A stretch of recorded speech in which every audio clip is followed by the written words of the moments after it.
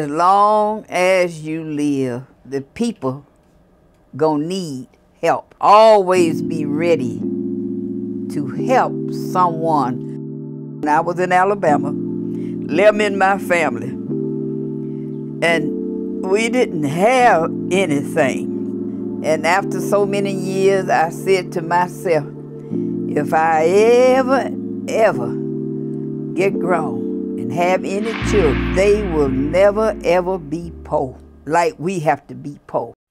The reason I started 59 years ago to do what I'm doing today is because it was a Jewish lady and her husband, Mr. Marvin and Ann Coyne. Miss Ann had told me how to save my little money in the bank.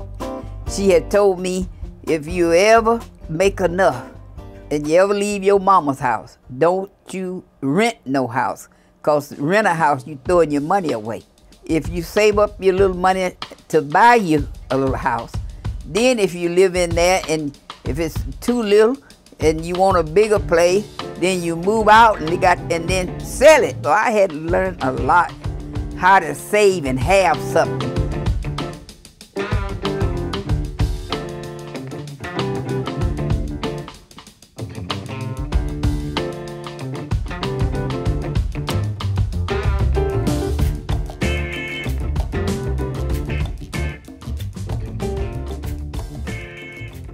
John came to my office and he wanted to help me out.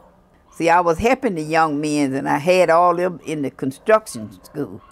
But John was much smarter, and I was telling him, start your own business. Start putting a little money in the bank. One day you'll be rich. And remember where I got that from. The more you give, the more God will give you back to give.